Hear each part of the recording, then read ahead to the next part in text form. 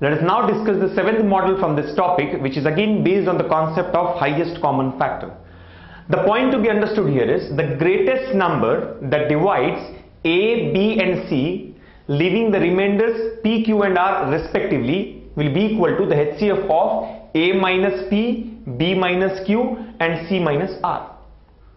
So what we understand from this point is, whenever we need to find out the greatest number that divides A, B, C, leaving the remainders P, Q, R respectively, that means there are three different dividends A, B and C, and when this number divides these three dividends A, B and C, the remainders are P, Q, R respectively. Then such a number can be obtained as the highest common factor of the dividends minus the remainders respectively. That means the first dividend A minus the remainder P, second dividend B minus the second remainder Q, and the third dividend C minus the third remainder R.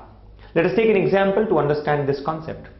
The question here is, what will be the greatest number that divides 68, 59 and 43, leaving the remainders 8, 9 and 3 respectively. So as you can see, this is quite similar to what we have discussed. The three dividends are 68, 59 and 43, and when a particular number divides these three numbers, the remainders are 8, 9 and 3 respectively.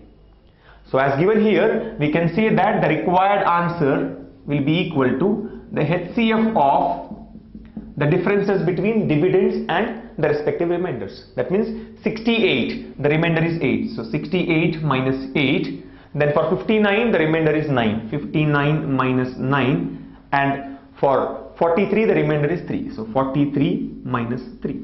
So this will be equal to the HCF of 60, 50 and 40. And when we solve this, we get the answer as 10. The highest common factor of 60, 50 and 40 will be equal to 10. Why? Because all these are multiples of 10. 6 into 10, 5 into 10 and 4 into 10. And here 4, 5 and 6 have got no other common factor. So obviously the highest common factor that we get out of it is 10. So the answer for this question is 10. So this is how we can solve questions related to HCF, where when a particular number divides three different numbers, we get three different remainders.